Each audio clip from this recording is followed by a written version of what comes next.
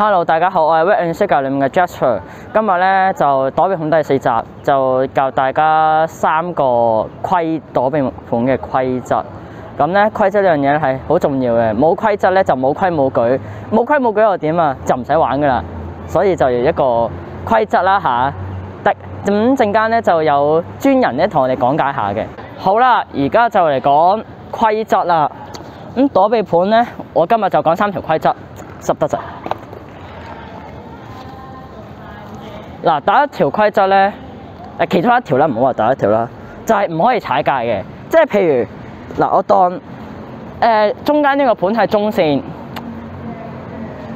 咁樣啦，跟住呢條係線，嗰條白色羽毛球嗰條白色線啦，係線。咁如此類推啦。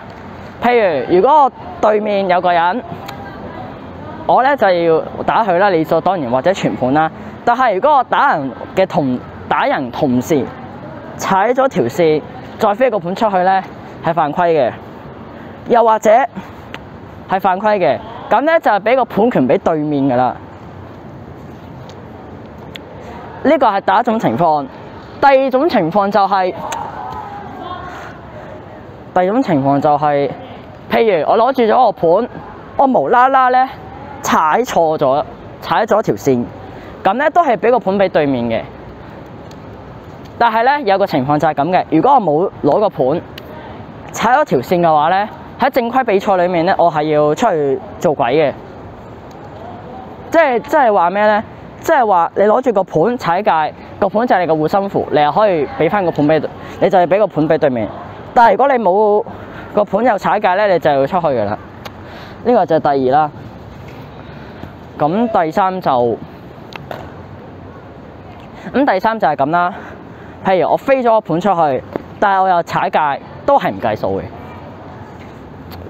咁踩界嘅規則就去到呢度啦。咁唔明就可以喺樓下留言啦，即係喺留言區留言問我哋。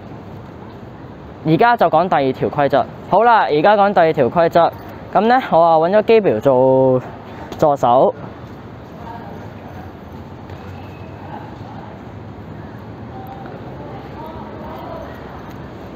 咁咧，躲避盤咧，只要咧喺外內場打中咗敵方嘅人，即係敵方內場嘅人咧，即係企近啲啊，企近啲，你企近啲。即係譬如我打中喺邊個部位，即係我譬如咁樣打中咗，佢冇接到咧，佢都係死嘅啫。咁佢就要出去外場㗎啦。但係咧，有一種情況就係咁嘅。如果我喺外場，你企呢度嗱，如果喺外場，企近啲。如果喺外場打中咗佢，係打中咗，中咗嘅，即係因為躲避盤打中邊度都係計數嘅。跟住，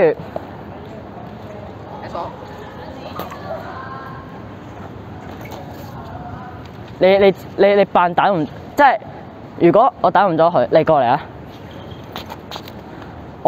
我飛過嚟嗰陣，你拍俾我，拍，再咁樣拍俾我，想你咁樣拍俾我。即係如果我掂到佢，跟住咧佢又拍咗過嚟俾我，而我又接住咗咧，咁咧佢係死嘅，但係我冇得入去，因為我攞盤權。